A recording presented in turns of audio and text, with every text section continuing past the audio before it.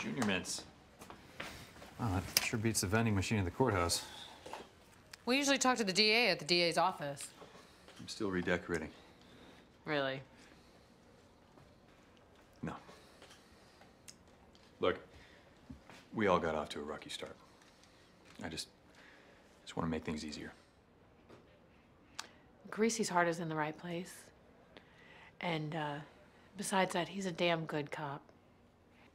Yeah, his family's obviously important to him. I admire that. Family can be a tough nut to crack. Yeah, sorry to hear about your father's passing. Must have been tough growing up in his shadow. 'Cause that's why I moved to Chicago. Why, you became a ball player? I saw you pitch once. It was a Cubs-Braves 2007. How'd I do?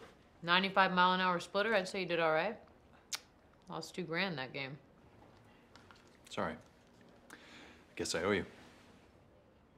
I know where to find you, right?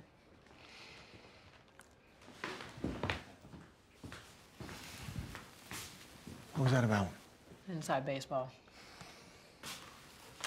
Hey, you know I'm on your side, right? Yeah, I know. Did I even know that you had a teenage niece? I mean, I knew about Bella's baby boy, but... Me was born and raised in Connecticut. My sister and my parents drive each other crazy, especially at the holidays, so I never really saw her much when she was growing up. We just started talking this year, and I really don't know what she even thinks about me. She trusts you enough to tell you about her assault.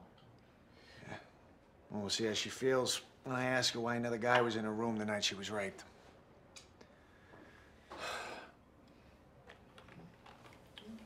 Kenny won't help Rollins. Candy can't hurt.